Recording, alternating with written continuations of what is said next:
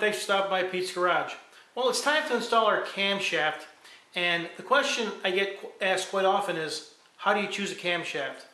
Well, if you recall, this engine that we're building now, this 440, is going to be a little more of a budget build compared to the other one we built. We're not trying to get over 500 horsepower out of this one. What we're trying to do is get decent horsepower, decent torque at a reasonable price. So the differences are, besides the internals that we already put in, now we're using cast iron heads instead of the aluminum heads. And here's the difference.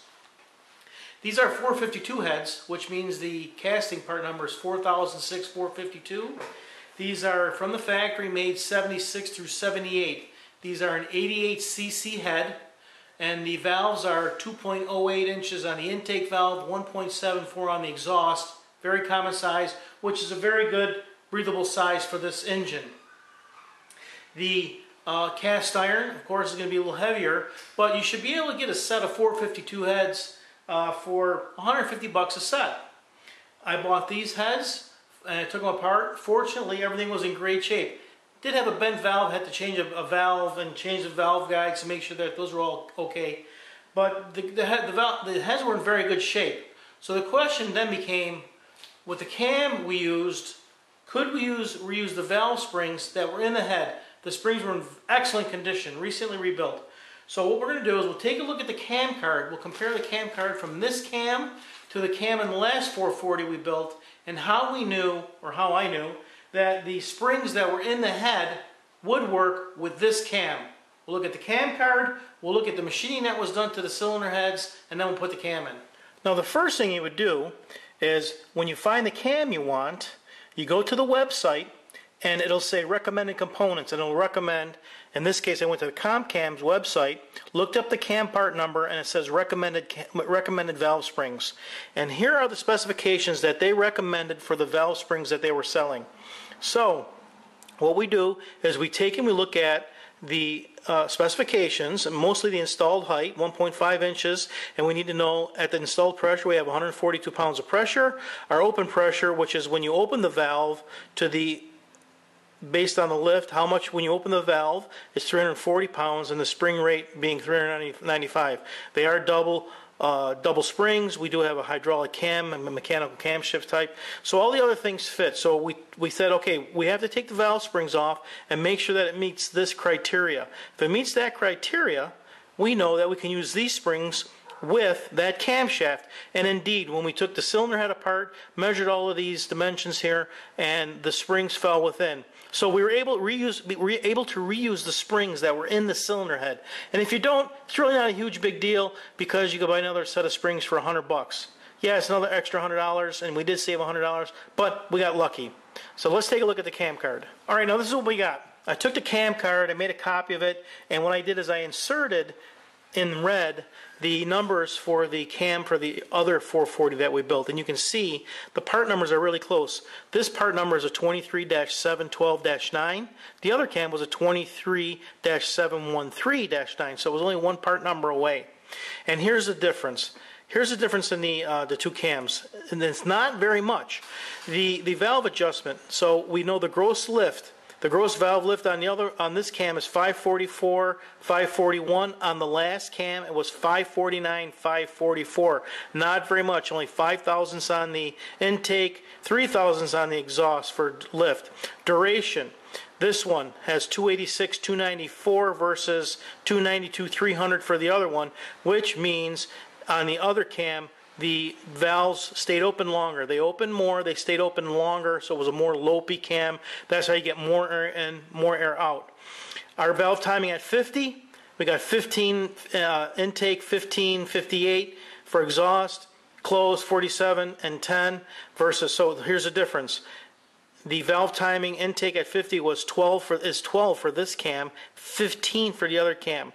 So the intake timing is a little bit sooner, and the exhaust 55 degrees, it closes a little sooner than the last one at 58 degrees. Closing, this one closes at 44 versus 47, so it closes sooner before bottom at center, and the exhaust is 7 versus 10.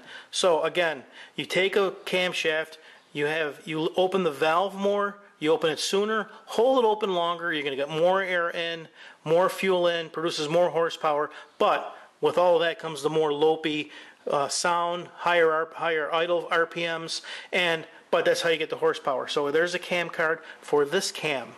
This is what we had done to the cylinder heads. Now they were clean and Magnaflux, checked for cracks all the way around. Machine decked the precision face here, so we had these milled down a little bit. I think we cut a thousandths, maybe 2 off of these cylinder heads, then re-CC'd them to make sure they were still okay. We put in all new exhaust valves, so all the exhaust valves are new. Only one intake valve was burnt really bad that had to be replaced, so that was replaced. All new valve seats, so the seats for the valves were replaced.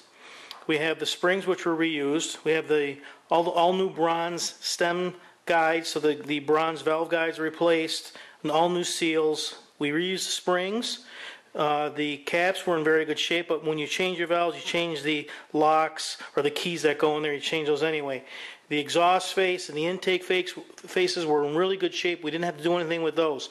So basically, bought the heads, change the exhaust valves, clean up the intake valves, do a basic valve job, put in new seats, reuse the springs, put in new bronze valve guides, put it back together with new keys, and we got a brand new set of heads here ready to roll. Everything is prepped. I have lube on all the bearings inside the block, and I have my camshaft lubed, and I only have lube on the journals where the bearings are. I don't have any lube on my cam lobes, because with a roller cam you don't want to put lube on there because the roller could skate when you start it up, and that's what you want. So I'm going to try and put this in nice and smooth, nice and straight.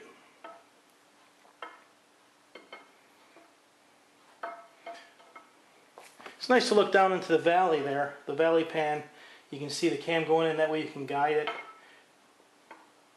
into each bearing. I don't want to get any of that lube on any of the journals, or the, the lobes. Now I have 2 long bolts on the front of the cam here, which makes it a lot easier to guide. I also have lube on the gear where the distributor is going to engage. So I'll go straight in, looking in the back, make sure I get that lined up. And there we go. Perfect, nice and smooth. So there you have it, guys. That's putting in a cam, selecting a cam based on the valve springs, or making sure you have the correct valve springs to match the cam. Now, going with the iron heads, the heads were $150 a set, plus roughly $400, $450 for machining and parts. So we're talking about $600 for an excellent set of iron heads versus $2,000 for a set of trick flow CNC ported aluminum heads. So that's a saving of $1,400. So you can see as we go along here, the selection of the parts is helping us be more cost conscious on this build. We're not sacrificing too much performance. The cams are really close. The heads flow is going to be really close. Everything's going to be really close. It's just that we're trying to save a little bit of money. So that's how we were able to do that with this. So in the next video, we can put the timing chain on, we'll degree in the cam, and we'll put the valve train on so we can measure for our push rods. If this is your first time stopping by, welcome to Pete's Garage. Click on subscribe if you would, please. And if you'd like to get a notification when I upload a video, just click on that little bell next to subscribe and you'll get a notification. Thanks for stopping by Pete's Garage.